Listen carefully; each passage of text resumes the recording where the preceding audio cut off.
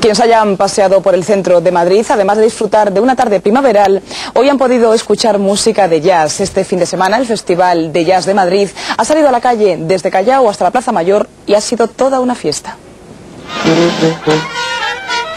Tienen acento madrileño, pero espíritu de Nueva Orleans. Nueva Orleans está en el corazón de cada uno.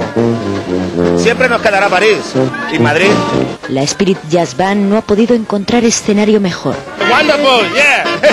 Desde Callao hasta la Plaza Mayor, pasando por la Puerta del Sol, esta tarde las calles de Madrid han retumbado a ritmo de clarinete, saxo y trompeta.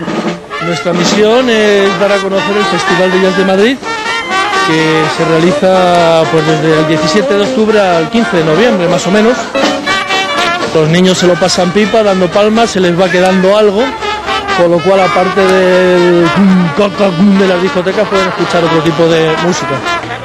Y como un flautista de Hamelin, pero a lo jazzístico, estos músicos han conseguido arrastrar a una auténtica multitud por las calles de Madrid. Y quién sabe si no conseguir nuevos aficionados al jazz entre los más pequeños. Desde esta Nueva Orleans a lo madrileño para Telemadrid, Lorena Mena.